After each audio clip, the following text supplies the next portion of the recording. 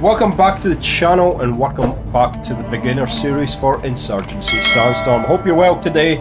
And today we had scheduled to do a character customization build for you. Now, I did get a number of questions regarding loadouts and more specifically finding the right weapon that fits your playstyle. So today we're going to skip ahead a little bit and I'm going to show you a very powerful tool that will help you establish exactly what weapon you need to use and what suits you and what attachments work for you.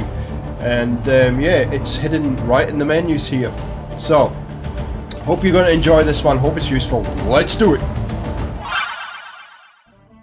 So thanks for the support in the last couple of videos regarding loadouts, and I know a number of you had a few questions regarding, well, what weapons should I choose G4, what would you recommend? Well, I can give you some recommendations and I will do that, and I will do that in future videos, but if you are really looking to try and find the weapon that suits you, it's very hard to kind of advise you. I can give you weapon builds, but it might not suit you personally, and it might take some time just to dial the loadout in and tweak it and find the right weapon and everything else.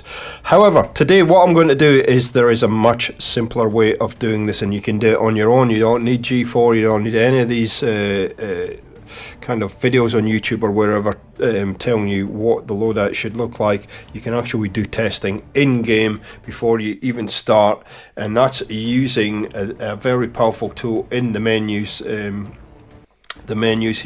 in tutorials, and then you go to range. Now range is the middle one there. Make sure it's highlighted. It will go to white like that, and hit the button and it will load up for you. Now I skipped over this on my introduction to the menus video.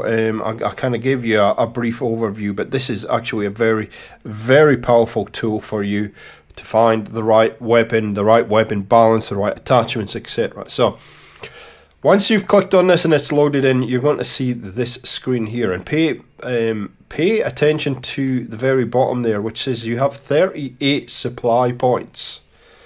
And if you remember when we came in here before, I'll just get out of the screen very quickly. A little bit of lag for some reason. You remember we're on the range here.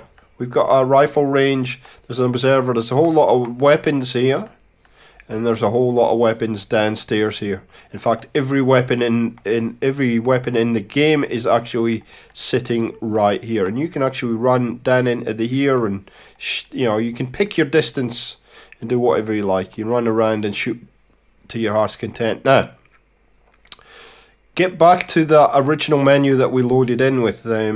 For me, it's the three lines on my Xbox controller on the right, the little button. It'll be different on the PlayStation controller, but whatever it is to get to the stream screen, and then you can build a loadout for yourself, and you can add whatever you like. So if you want to do the M4A1, you can, but every weapon in the game is here, and you can play around to your heart's content with them. Look at this. There is a ton of weapons, so we're going to quickly do a build, just like we showed you in the last video, and yeah, you can trial all this kind of stuff.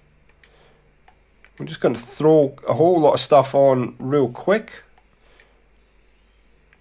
Chuck the drum mag on. You can see we're not going to have to worry about anything to do with what does the flat top do?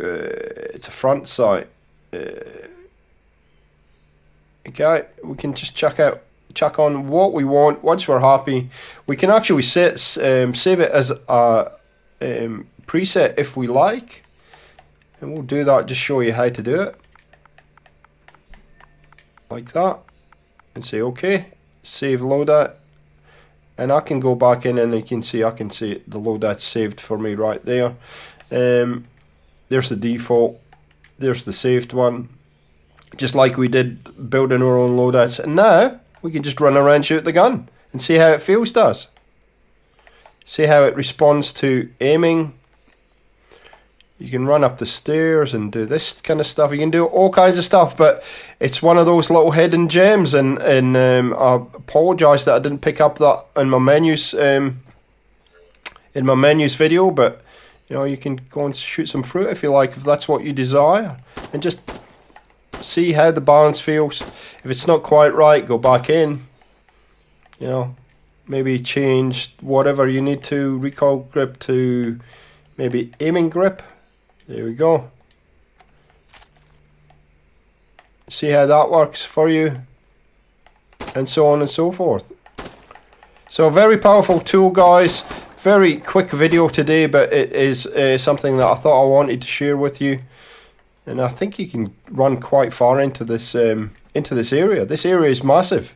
In fact, I didn't realise how big this area was until I came in here. So there you go, guys. If you want to find the right weapon for you, we want to play around with potential loadouts, come to the firing range, fill your boots, see what happens, and yeah, you can just play around to your heart's content.